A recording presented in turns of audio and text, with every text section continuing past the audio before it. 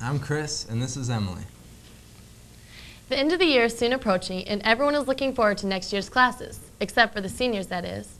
Maya went to class registration to give you more information on what really goes on. All of these students and their parents be in the middle school gym in the middle of the week. It's course registration for the 2000-2001 school year. If you didn't go the 27th of March or the 3rd of April, then listen up. When arriving at promptly 7 o'clock on April 10th, you will pick up a colored sheet depending on your grade for next year. You will then listen to Dr. Forsyth give thorough instructions on how to fill these out, any changes in courses, and things you need to know about signing up for them. If you make one little mistake in this process, you may get placed in a class that's not of your interest. When she's done giving directions, you will complete your sheet and, if needed, may talk to a teacher at one of the tables. The tables are marked depending on the course department. At this time, you will get any signatures or ask any questions. When you're completely positive about what you've done, you and your legal guardian will sign it and take it to the counselors to get signed.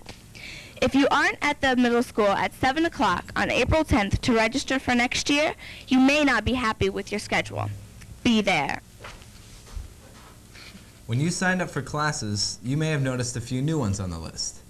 Another thing that should be up and running by next year is our new renovated auditorium. I snuck around the construction site to see what was going on. This is our auditorium. The last time you saw it, I'm sure it didn't look like this. Our auditorium is just as old as the school, but it has had a couple too many concerts, pep rallies, and a lot of other stuff. And if you haven't heard exactly what's going to happen, they're going to upgrade the air conditioning and heating system, hook up state-of-the-art sound and lighting equipment, make acoustic improvements, expand the stage and proscenium, install a sound and light booth and controls, putting in brand new seats, getting new curtains and carpet, making the seating handicapped accessible. Now, is it all worth it? Yeah, I think that it's a lot better for the school because there's a lot more things we'll be able to do in it now.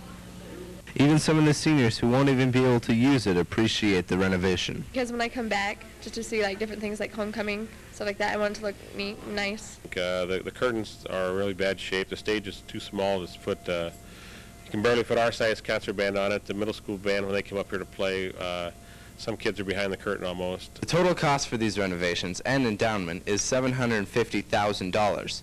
$400,000 has been committed by the school district.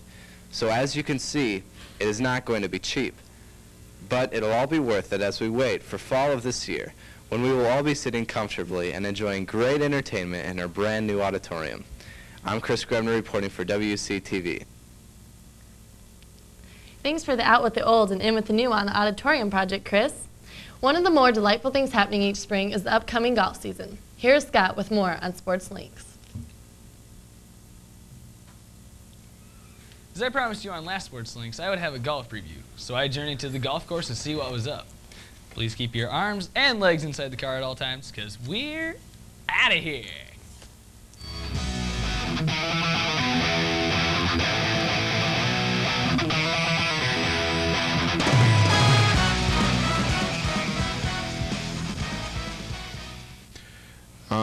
We have some pretty lofty goals for this team.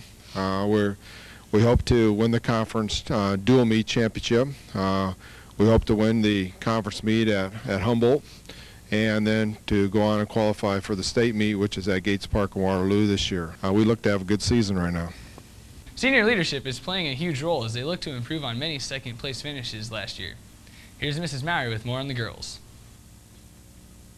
We're a little shy on depth. We drop up pretty fast, but those kids are working hard. This concludes our magical tour of the golf teams. Enjoy the season and visit your local Sports Links often. I'm out of here.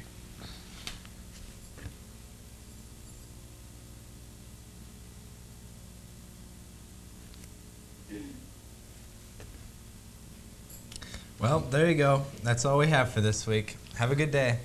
See you next time.